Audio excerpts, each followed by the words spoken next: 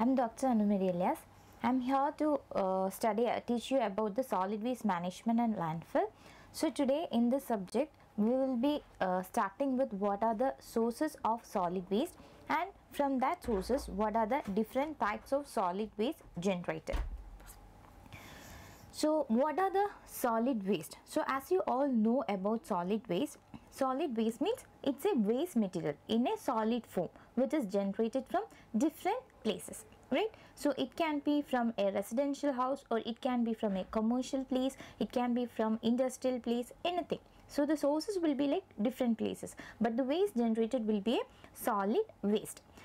So the waste that arise from, it can be from a human activity or from an animal activity, so that called a waste. And these waste, after we in our houses, in the residential areas, we will use the waste, we will use the material, and later on we will dump the plastic cover. For example, milk packet, we are using the milk and disposing the packet into the waste. So that is useless or unwanted things are called as the waste. So in houses mainly the waste are of heterogeneous waste. Why? Because in daily basis, if we think about our house, we are making generating plastic waste, food waste is there, liquid waste is there, so different types of waste are there. So we can call it as a heterogeneous accumulation of waste. So when it comes to a textile industry, as we all know, especially dyes are there, so more waste will be generated from the dyes. So that is like a homogeneous waste, and the waste can be called as refuse, rubbish, garbage and trash, etc. All these terms I'll be explaining in the coming slides. So coming to the sources of solid waste, you can see I had kept some sources of solid waste here. One is residential, commercial, institutional, construction and demolition, municipal, services, treatment plant, sites. So all these comes under the municipal solid waste. Other than the municipal solid waste, there are some other sources also, that is industrial sources there, agricultural, mining and quarrying waste, energy production waste. So now we will go in depth with each and every sources and what are the types of waste generated. Here you can see the residential source. In the residential source, as I already told, there is houses, residential areas. From the houses, how much is the waste generated? It varies with the single family, multi-family and in flats. In the flats you can see low, medium, high-rise apartments are there. So what are the types of solid waste generated? Think about our house. In our house daily, what is the waste we are generating? So there will be food waste will be there, paper waste will be there, plastic, leather, wood, glass. So all type of waste are coming from the houses, so that we can call it as a heterogeneous waste are generated from the residential areas. Coming to the commercial one, commercial means it includes all the restaurants, stores, markets, office, hotels, etc. So from the stores what is the waste generated? Depend upon the store, it will vary. So if it is a bookstore, so there will be paper waste will be generated, cardboard will be generated. If it is a restaurant, food waste will be generated, hotels, food waste will be generated, even print shop, what paper waste will be generated, and from the repair shop and the metals, glass, everything will be generated. And in the institution means schools, government, health centers, etc. So in that also, from the institute, what are the waste generated? There will be paper, plastics, metals, etc. Construction and demolition waste. So you know what is meant by construction. So what are the material we are using for the construction purpose? So if we are using a pipeline, so for the construction, so we will be cutting the pipeline based on the length what we want. So the remaining one will be the waste. And for example, brick we are using for construction. If we want a brick, we have to, in the corner portion or in the edges, we have to cut it and keep it. So the remaining one will comes under the waste. So these are the waste coming from construction.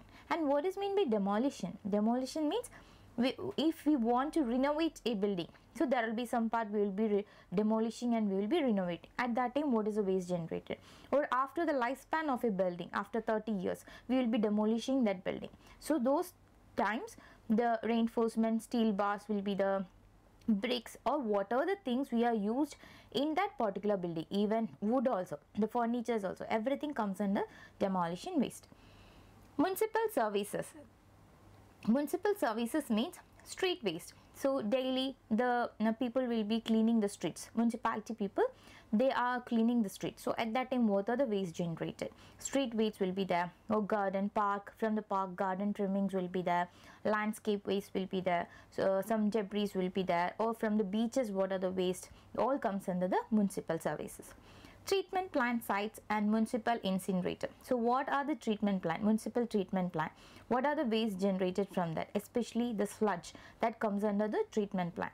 And from the industries, what are the waste? Industrial treatment process. So all the treatment plants, what are the waste generated comes under the treatment plant sites. So all these things explained about municipal solid waste. So other than that municipal solid waste, I had told you about industrial waste, mining waste, agriculture waste, etc. So we will go through that waste now. So coming to the industrial waste, what does mean by industrial waste? So industrial waste will vary based on the type of industry. So if it is a textile industry, more textile dye waste will be generated. If it is a leather industry, leather waste will be generated more. So here this almost it will be a homogeneous waste, because in that factory what are the waste generated, it will slightly only vary. It won't vary like a residential building. So what are the examples coming under industrial waste? Rubbish will be there, so factory rubbish will be there, and some food processing. If it is a food industry, food processing waste will be there. Acids, alkaline are one of the main important waste generated from the industry. Agricultural waste. So we all know that what is mean by agricultural waste. Actually, if we are generating crops, like we are creating paddy, for example, so in that paddy field there will be rice husk will be generated, and the straws will be generated. All these things comes under the agricultural waste. So since we are increase in the agricultural growth, like for example we are using genetically modified crops we are generating, so we are getting more yield day by day. So if people are not using or purchasing that much of vegetables or fruits or the agriculture material, what will happen is these will come into rotten form, and this will become as a waste material. So when there is a high rises in the productivity, what will happen is there will be a increase in the volume of crop residues also, and apart from that there will be an increase in animal manure disposal also. So this comes under the agricultural waste. So the agricultural waste comprises of crop residues, animal manure, and from this diseases will be spread, and there will be some empty containers or agrochemicals will be there in the agriculture waste. What is mean by agrochemical or empty container? That is the pesticides or fertilizers we are using in the agriculture field. So from that the bottles will be remained in the agriculture land itself. Those things also comes under the agriculture waste. Next is mining and quarrying waste. Mining waste, from the term itself you know that when we do mining, what are the waste generated is called as mining. For example, it can be a topsoil, rock and dirt. All these things comes under the mining waste. So nowadays these mining waste are creating so much pollution. Rather than soil pollution, it is creating air pollution also. So mine tailing from or extraction are contaminated with metals or chemicals that can be used for mineral separation. Coming to the energy production waste, energy production is generated from the thermal power plant. So you know that what is meant by thermal power plant. Thermal power plant, the fly ash will be generated.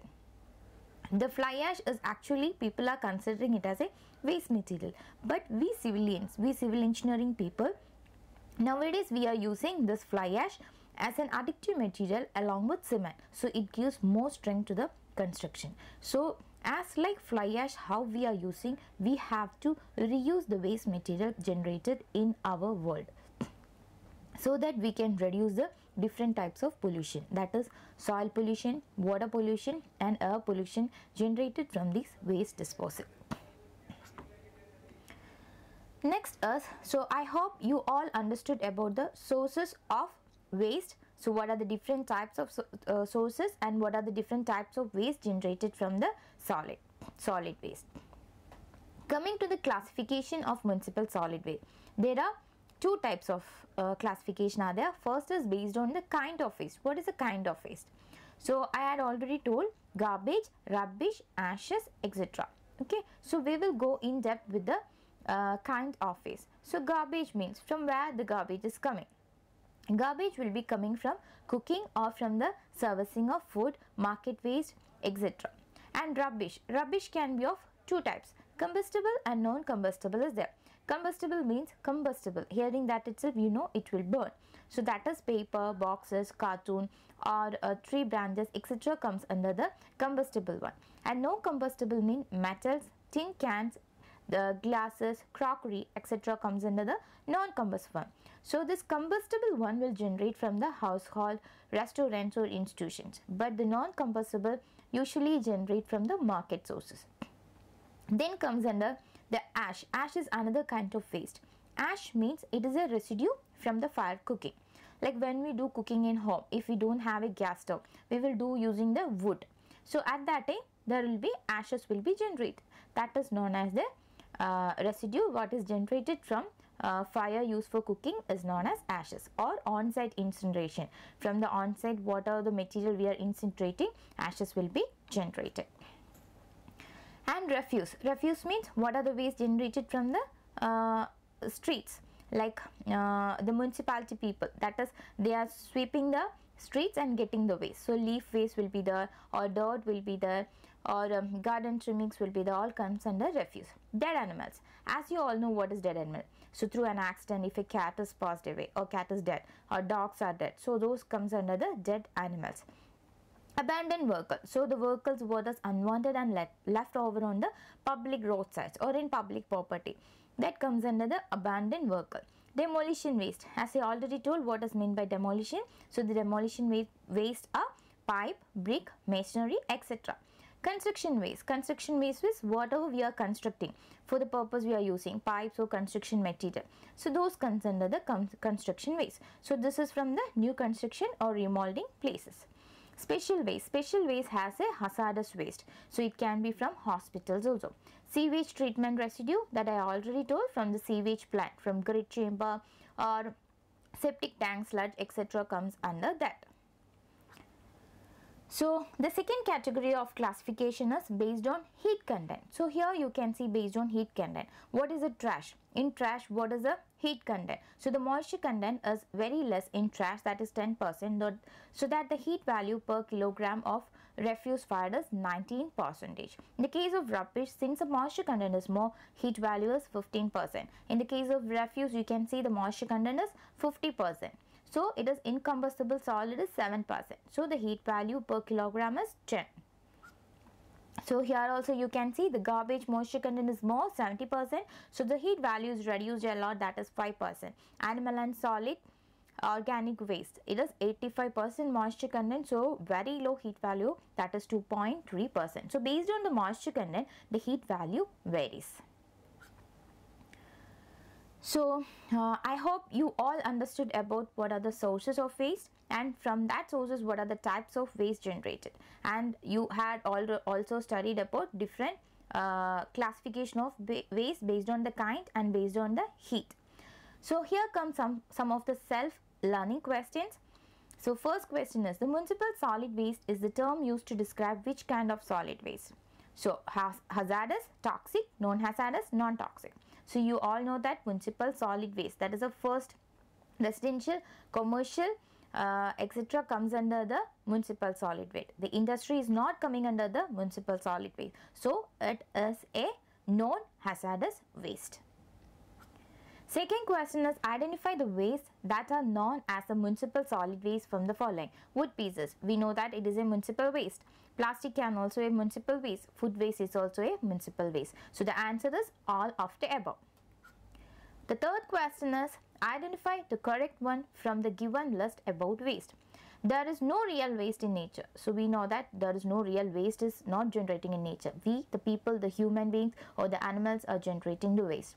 The apparent waste collected from one process become the input to another. It's true because we can recycle and reuse most of the waste.